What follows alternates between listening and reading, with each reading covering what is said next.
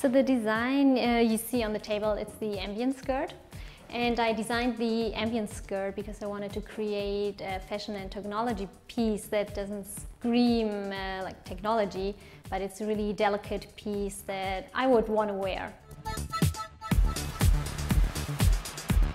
It's going to look very pretty, it's going to be well integrated and easy to use, because nobody wants to buy a piece and then read through the manual before wearing it. Most of this dress is actually designed with software. So in the front you can see the 3D printed shapes. In the back there is this electronic enclosure. So in the end our clothes could be a sixth sense.